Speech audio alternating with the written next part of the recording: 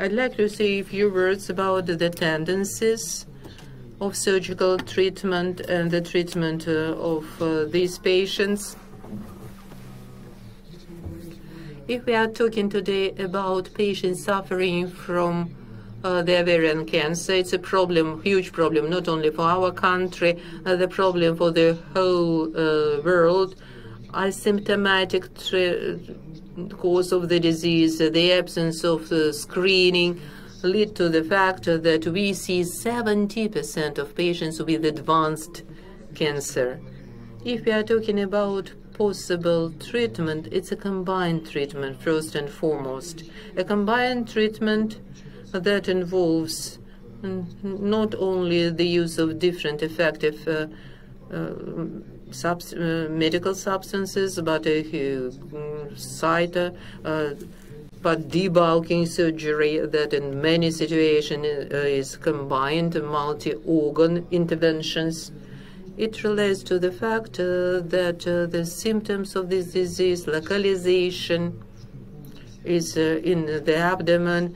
It's all there. It's lymph nodes, the colon, the small intestines, mesenterium, the diaphragm, and the amentum and peritoneum. Now the standard that is defined recently, has been defined recently for surgical treatment. It's complete or optimal cytoreduction. Now we are talking about effectiveness of surgical treatment when the residual tumor is less than 1 centimeter. This is the volume of residual tumor, in fact, defines the effectiveness of the treatment of these patients. Because our German colleagues showed that residual tumor is the independent prognostic factor that defines the prognosis and oncological effectiveness of the treatment. It's been shown that patients without residual tumor, oncological results much higher, and overall survival of these patients, regardless of the advancement of the disease, amounts to more than 60 months. So the complete debulking, it's a very important prognostic factor that increases the overall survival. If we look at this data, the absence of the residual tumor is a prognostic very important component. The surgical technologies to achieve this goal, they are quite extensive, difficult. It's the surgery, and we take into account not only the disease itself, but their capability of a patient to tolerate this surgical treatment. It's, of course, the volume of operation, not only peritoneumectomy, but multi-organ visceral resections and lymph dissection. The price of this surgery, is not easy. It relates to perioperative mortality, complications. Unfortunately, it's the surgery that requires a certain status of our patients. If we look at the volume of cytoreductive interventions, debulking interventions, they include different multi-organ interventions. To achieve the goal, it's important to take into account some preoperative criteria that will allow to forecast the effectiveness of debulking. It involves the age, the disease manifestation, the optimal debulking intervention, either primary surgery or interval cytoreduction. It's assessment of the disease itself. One of these methods is diagnostic laparoscopy that allows to assess the peritoneal cancer index, PCR. This Sugar-Becker scale, and mostly we introduce a resectability index during laparoscopy that Anna Fagoti suggested. We can assess the disease in different parts of the abdomen. This index of peritoneal canceromatosis less than 10 allows us to perform optimal debulking surgery. But maybe the most important achievement, the most important application of this index, that in more than 30% of cases, the use of this method allows to avoid explorative laparotomy for these patients, and optimally to start medication therapy. The method has been introduced into practice. Undoubtedly, it allows to improve the diagnosis together with the visualization modalities. Of course, there are some specific features. Some parts of the abdomen, they are poorly visible and poorly accessible for surgery. Next point is approach, surgical approach. Now we are talking about the surgery.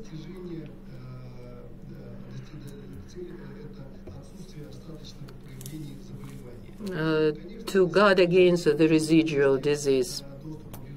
Specific types of approaches, it's laparotomy that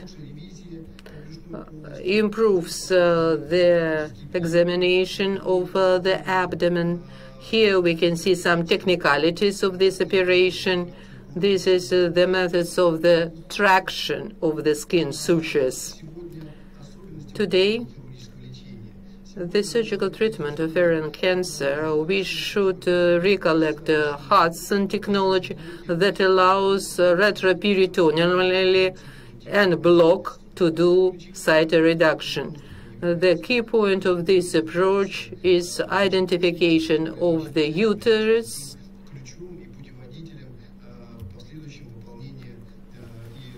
that is a kind of a guideline.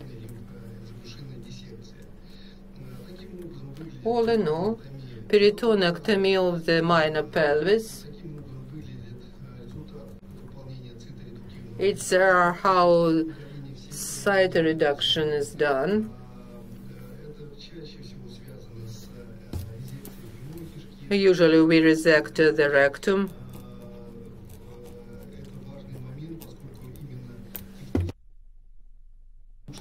Technically, it allows to improve the debulking effect.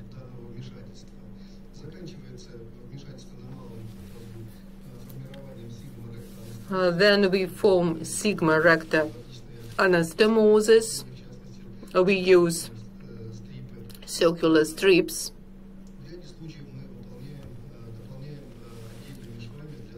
Sometimes we add some additional sutures to improve the quality of anastomosis. Amenectomy, in case of advanced its forms, it's amenectomy, not only along the transverse column, but along the greater curvature of the stomach.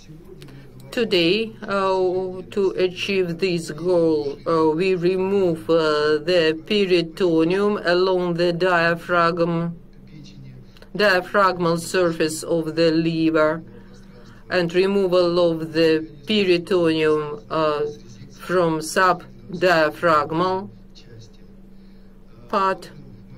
The important point, of course, is debulking within the minor omentum.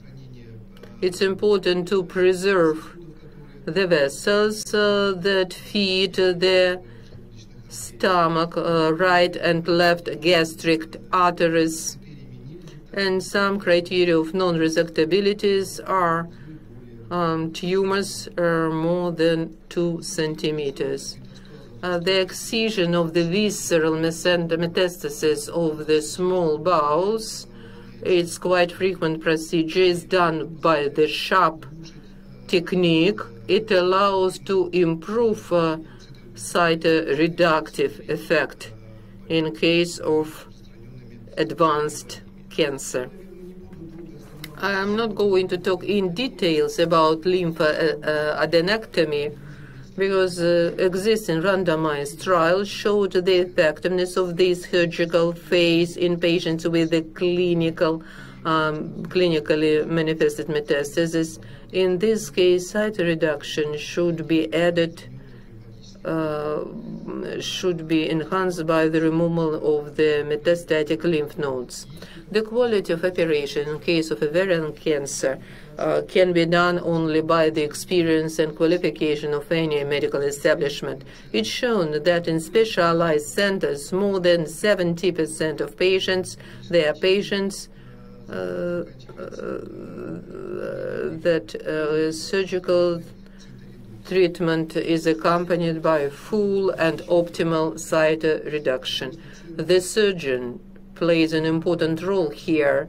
Centers, when there is a team with a large experience, of course, the survival, overall survival, quite effective. And they enhance the opportunities for our patients. Who should do the operation, perform the operation in case of ovarian cancer? Of course, we are talking about surgeon qualifications. We are talking about the medical centers. They define and they influence the results that can be achieved only by a teamwork, multidisciplinary team. Today, it's a difficult surgery. It's a difficult search for an effective treatment. It defines effectiveness and the results of the overall survival of our patients. On the other hand, today, effectiveness of the treatment of the advanced ovarian cancer, it's a multimodal approach. And first and foremost, the ideology of this is to assess the opportunity for full cytoreduction. We are dependable on morphological verification, and of course, we can see the prospects in the development of molecular and genetic diagnosis. And the first presentation, our colleague Anna Fagotti and our friend has made this. We would like to show our large and friendly multimodal team that gives us the chance to implement, to develop, and we hope to be successful in treating this category of patients. Of course, the primary cytoreductive operations with the following chemotherapy is the standard for treatment of the patient. Its advantages for this category of patients. Undoubtedly, macroscopic full resection of tumor should be the goal of the primary operation. The better prognosis are the patients without visible residual tumor. Interval cytoreductions, they are justifiable, that should be used in case of advanced disease in a high canceromatosis index. And of course, the choice of treatment for patients with the severe comorbidities when it's not possible to do primary optimal debulking. Thank you for your attention.